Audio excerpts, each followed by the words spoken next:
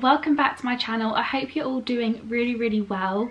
So today's video is hopefully going to be a really satisfying video for you. So I've kept it basically barefaced me, got my cup of tea, ironic because it's in a Mickey's coffee cup, but we'll live with that. But basically, over on my Instagram a couple of weeks ago, I asked you whether you would like to see a transformation to our garden. So all I've simply done is just done like sort of progress videos throughout the whole thing. But you guys all said that you'd really like to see it. So we're now going to get into that. Roughly about April last year, we actually started doing our garden, but at the time we didn't really do it as well as we could have. So I can definitely add some bits in from that vlog so you can see exactly how it really was last year, because that was obviously the first time we touched it and it was bad. Like, it was so bad. But we've pretty much come to the end of it now. We've got like 1 or 2 bits that we need to do, but that's not actually probably going to be done for a little while. So I thought, instead of me trying to hold this video off, I thought I would definitely get this up sooner rather than later, because everyone in lockdown at the moment's probably had the exact same thing and thought, let's do the gardens. So it's definitely me, because I love blue and the garden is blue, which you'll definitely see throughout the vlog. And what I'll do as well is I'll add some clips in at the end of me sort of just over speaking, showing you how it is at the moment. And we've also got fairy lights in there as well. So I'll definitely try and get a clip in of all the fairy lights on in the garden as well, so you'll be able to see that. And yeah, it's very cloudy outside, so I apologise, it's not going to be the best footage. I've been trying to film it when the weather's been nice, and typical that the time I go to film this, the weather is bad. So hopefully it's not too bad. I really hope you like the transformation.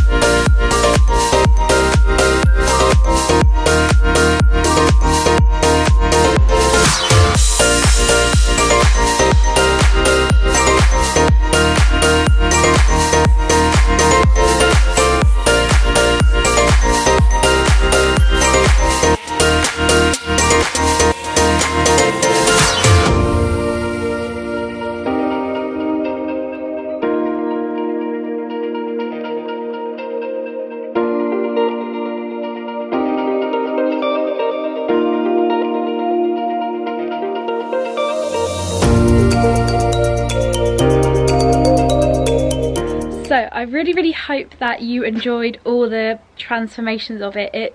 Honestly, I cannot believe how much we've done to it. So I'm just going to do like a brief talk through of everything that we've done in the garden, just so it sort of gives you a rough idea of what we've done and all of that. So here's our conservatory. That is like our messy room at the moment. We've literally cleaned the whole house top to toe, and the garden's now clean, so it's now like the conservatory and shed to sort out, because I do actually need the conservatory back in a few weeks, so fingers crossed I can start doing some nails again. You come out of our conservatory. To start off with, I cleaned up all these gutters and put in some soil. As you can see, there is a couple of weeds now appearing back through, but because they're so little, it's going to take me no time to get them out. But I have then gone ahead and put some flowers in there just to try and doll it up a bit. We then have a tree here just to break up that corner, and then we also have our 2 hanging baskets which Billy actually filled in, and they look amazing. Basically like a little daisy plant that we've got there. And all of our pots are these ones, so they're the Heritage Garden pottery. We've got like baby blue ones and the white/grey ones around the garden, so they look really nice and link in with our theme. Then we've got these plants going around here and all the way over to here. And this is kind of like our semi-messy corner. We've got a tiny little bit more painting to do, so that's why that's just left out. And our bin and the statues of my brother, so they're just down there for the meantime. And a spare bike, but it's not the end of the world. So I've completely de-weeded down here because it was so weeded. The fence needed painting, the garden butt needed emptying, so I've emptied some of that out, and that was basically like a really messy area, so now that completely looks different and so much nicer. You would have seen in the last one it looks a little bit messy because we had a barbecue, but there's our barbecue that we done. And as you can probably see from the beginning of it, I've completely pressure washed the floor, so it's actually such a nice colour in here now, which from last year it was awful. This year wasn't as bad, but it definitely makes a massive difference. We've then got our garden set, which actually has 6 chairs, but we only put 4 out. The other 2 are in the conservatory. The umbrella's a little bit faded, but it does the trick. It's really nice and we really like it. I've then got my little hanging basket. I haven't actually put the cushion on it, but we got that from Morrison's, and I believe that was £180, which is really cheap for the egg chairs, and it's really comfy. It's really nice. Then coming over to here, so this is like the main change, is we actually kept the fences the same because they were in really good condition, and we've simply painted them this really nice baby blue from Valspar. I can't remember the exact paint name. I think it was like Providence Blue off the top of my head. If it's different, I will link it down below. I've linked in some little nails here, and we have got fairy lights going across all 3 panels.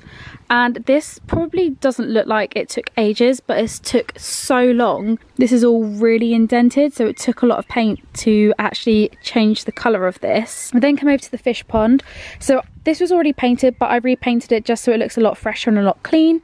We have 3 baby koi in there at the moment, and you see our little lilies on top of it. And then you come onto the main fence at the back. Now this took so long as well.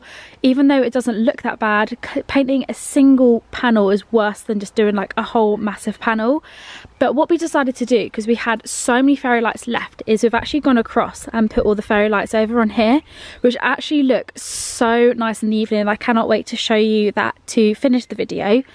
And it does complement the green in the field behind, and it then sort of links nicely onto the garden. So we kept all the plants in because they're all really nice roses, and because of all the rain at the moment, the grass has actually gone really green as well. So you can see here it does look so nice, and I think having that blue behind just makes a massive difference and really complements the garden and brings it a lot more brighter. So on this side, as you can see, we have added a little border going around the edge, and I painted this because it was like a really like light wooden colour, so I painted it to match the fish pond, so it sort of links in with the garden. Same with the shed, I repainted the shed, so that's all now the same colour, it matches.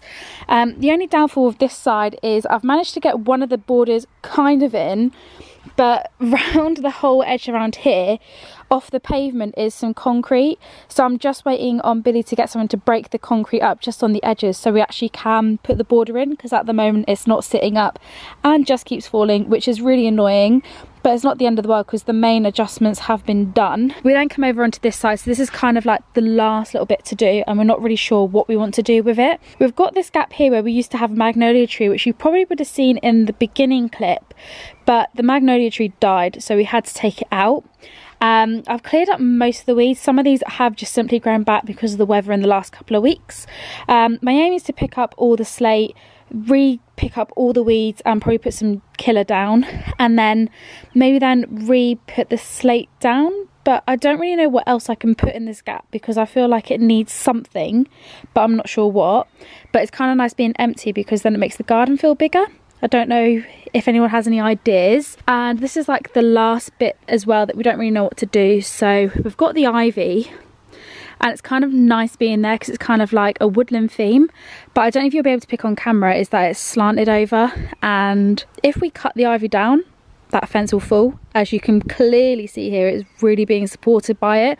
So we don't know whether to cut it all down and get some new fence panels and then paint it blue and leave it as that, or make do with what we've got. And you can see here we had a little look to try and see what we thought, and then just sort of paint it blue where we can and then just sort of wait for it to grow back is another option. But again, we're not too sure. I did clean up down this bit, and we have got like little fairy lights all sort of all over the place here as well. But again, I don't really know what we want to do in that area. And for the meantime, I have actually, I don't know if you can see, is we had loads of fairy lights left, so I've put them in here as well just to kind of finish this off. So that's kind of me talking about the garden with not rambling on too much. So I hope you enjoyed that. We also cleaned down here as well. It was really disgusting. And the other last two bits we need to do is sort that gate out because it's well and truly needs a new gate there. We don't want a gap at the bottom because we do want Oliver to come out in the garden, and we also want to paint this door as well because it's very chipped and the step definitely needs sorting out as well. So we'll probably match that to the blue as well because we do have spare blue. So I think it's just a case of picking and choosing what bits we want what. But I reckon the gate will definitely be a baby blue because the fence the other side's blue, and we'll probably do the other side of that blue as well. And eventually we'll get out to do the front garden. But gardens are not a weekend job. They take ages, and it's taken us so long to get it where it is. So it still needs a few bits done, which is fine. But the main bits are now done, and it's been a massive change to last year. So I really hope that you've enjoyed the transformation. If there's anything specifically you liked with the garden you want me to talk a bit more about, then leave some comments down below. And also as well, if you've got any ideas of what we can do with that kind of area, then please leave in the comments down below, because honestly, any suggestion would be amazing. But I'm gonna love and leave you now, and I'll finish this video with a little montage of the fairy lights once they all turn on. So I really hope you enjoyed it, and I'll see you all in the next one.